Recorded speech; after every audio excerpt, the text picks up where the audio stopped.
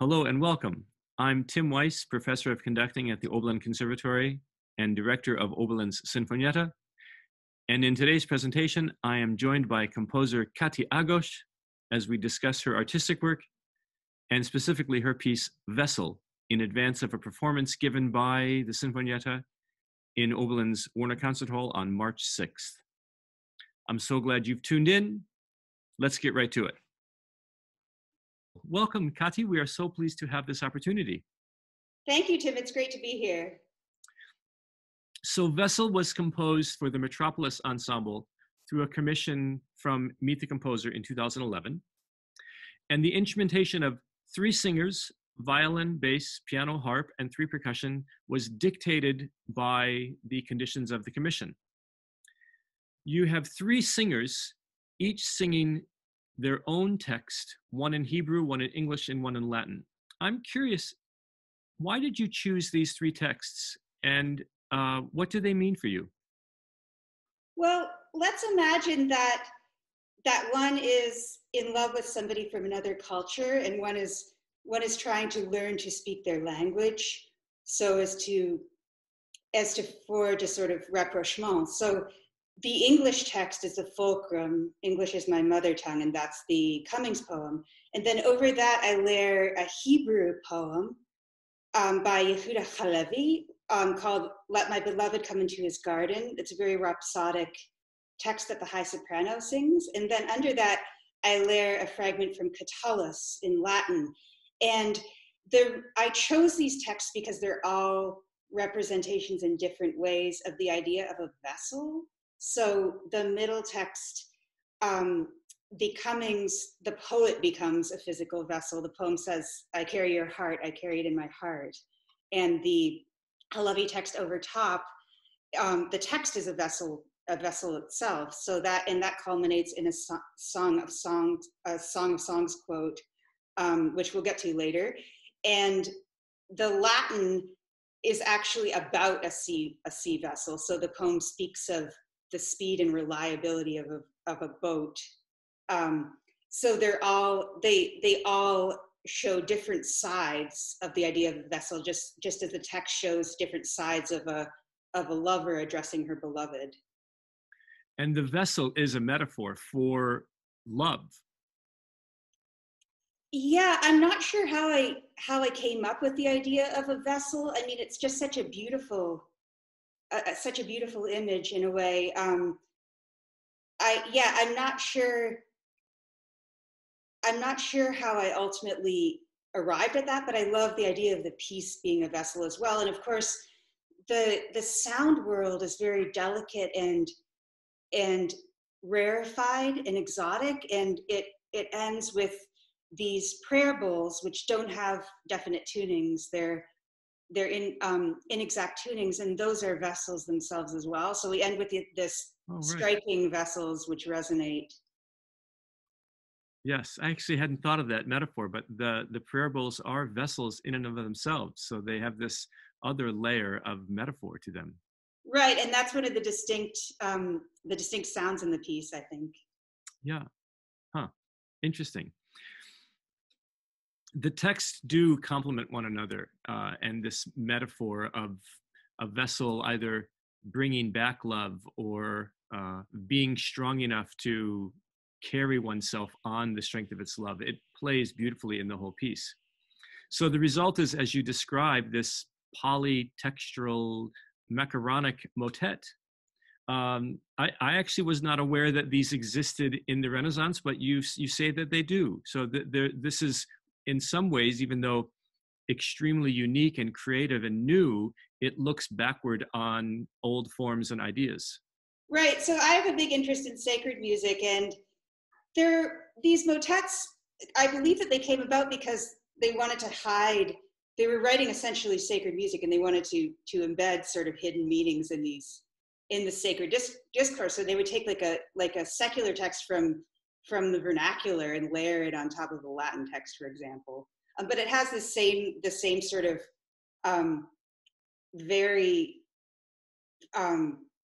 this fabric with things sort of popping at different rhythms and things, unusual textural metabolisms because of the layering of the languages. And of course, a lot of the rhythms in Vessel come about through the rhythms of the original languages. Huh. There's also this beautiful way in that we're hearing three poems sung at the same time. They progress separately and individually. And each poem, if the listener were to listen either comprehensively to all at the same time or to focus on one, you feel that each poem, each singer has their own universe per se, their own melodic and rhythmic DNA. Can you talk a little bit about how you achieve that? Is that even from the level of your craft, how you control those devices? Yeah, so that's a great question about craft. And polytextual vocal music is an interest of mine. So this piece has a precedent in By the Streams of Babylon, my psalm setting for 2 soprani, and then it was expanded upon in the Debrecen Passion, which is for 12 singers. So this piece sits in the middle of those. But what I do is, you're right that I inhabit each language and I create a sound world for each language. And a lot of that has to do with the spoken rhythms, right? So the English in the middle tends to have longer rhythmic values and is very clear. It's like a crux running through the whole texture, and it tends to be more recitative like maybe, whereas the Hebrew layered over top is much more melismatic and has these florid melismas. Because if you look at the Hebrew itself is much shorter. It's longer in translation, but the actual syllables, it's got fewer syllables, right? So I have to stretch those out. And then the Latin is only in fragments. So you get it coming in and out, and it's very melismatic, but it's in a different rhythmic metabolism. Mm-hmm. There's also in terms of craft, a functional thing that goes on in the piece where the singers are treated more instrumentally as the piece goes on. So there's a pulse in the piece, and it starts out just in the instruments, but then as the piece progresses, the singers start to get the pulse, which is sometimes quite disjunct. I mean, there are leaps of a ninth, and the instruments start to get the melodic lines more in both solos and in tutti. So the voices become truly instrumental. They're playing an instrumental role, and that's another thing that's common in my music. And then the instruments are engaging in this dimensionality where they're echoing the melodic lines that the voices have sung and developing those. Right. That's of course that's true, and it rings so true to me as I think about the piece, because you get to a point where the stanzas conclude at a certain point, and there's an instrumental interlude where they're sort of stealing or overtaking some of the melodic ideas of each singer. And when the three singers return into the texture, the piece reaches a climax of sorts. And it is actually this important dramatic point in each of the three poems. But at that moment, you're right, the singers start to sing in unison, in rhythmic unison, and they, against the anvil, one of the percussionists now begins to play the anvil, and so there's this rhythmic, and it's very primitive or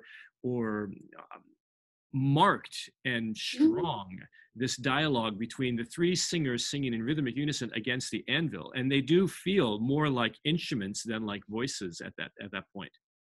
Right, and they really form a composite texture where they become like a meta voice, because they're doing this wild tremolo, and right. And you have 6 different notes in the tremolo. So, but that's the point where the Hebrew text is singing the Song of Songs quote, "My beloved is mine and I am his." So that's the culmination of that text, and then the English text is singing this is the wonder that's keeping the stars apart, which is its culmination. And the Latin text is talking about the boat bringing the man back to where the woman dwells. So to the limpid lake. Right. Yeah. So I think how I'm able to achieve that sort of build is through having these resets where things get really transparent along the way. So there are a few spots before that where we reach a place of greater density and then everything thins out. Like one of the spots is where the Cummings poem says, "I fear no fate." And there's literally nothing going on behind the voice. It's just her singing that, "I fear no fate, for you are my fate." And then the other instruments start to come layer again. But it builds up and then it thins out and resets to a place where it starts again fresh. And it does this again before the middle section when it says, when the Hebrew poem says, "My beloved, come into me," and then it builds again.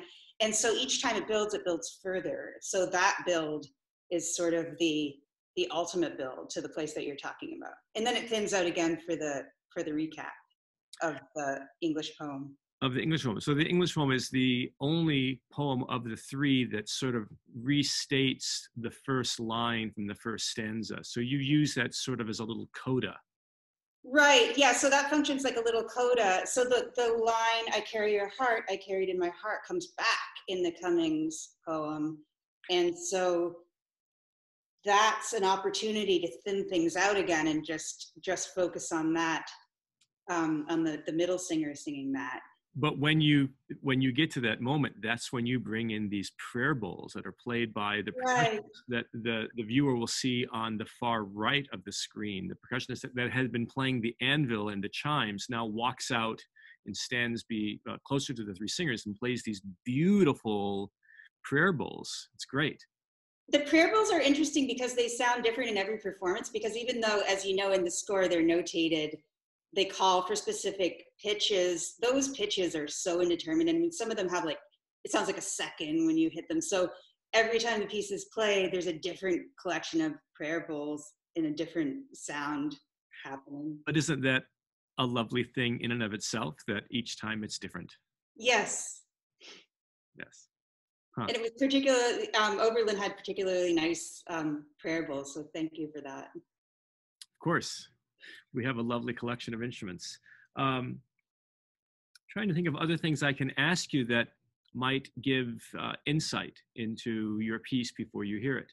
Well, I think it's important for people to understand that there's it's an ostinato-driven piece, so there's a heartbeat that runs all the way through the piece, and that starts on the piano. You hear it right away. It's like a pulse, right? But it's not a regular, super regular pulse. It varies a little bit, but so the heartbeat comes from this line, and that's the wonder that's keeping the stars apart.